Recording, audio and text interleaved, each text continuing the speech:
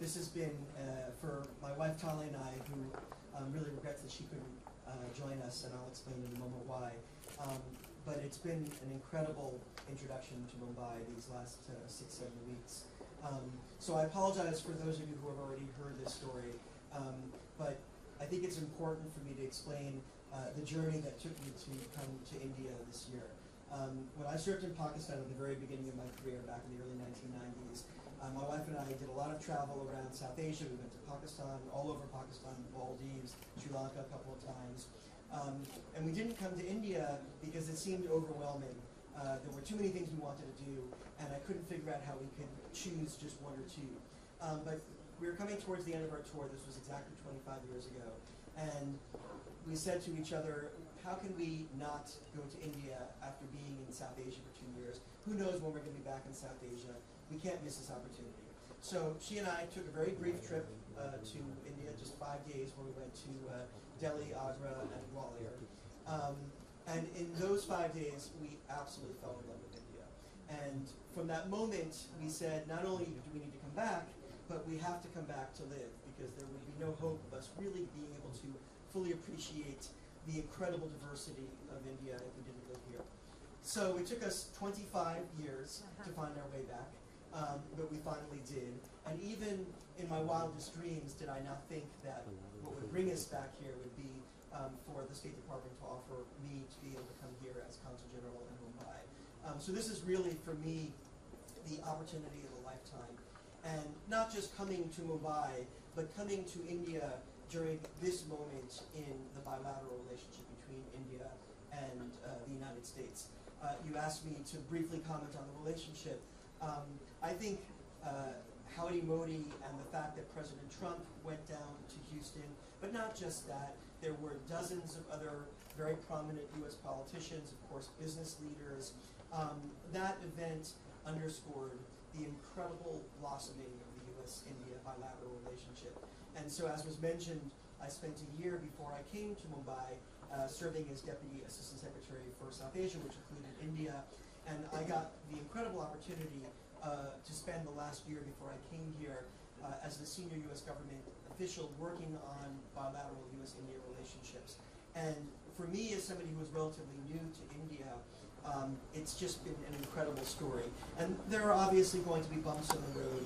No matter how close any two friends, partners, brothers, countries are, there are always going to be certain disputes. We still have disputes with Canada, we have disputes with the UK, we're going to have disputes with India.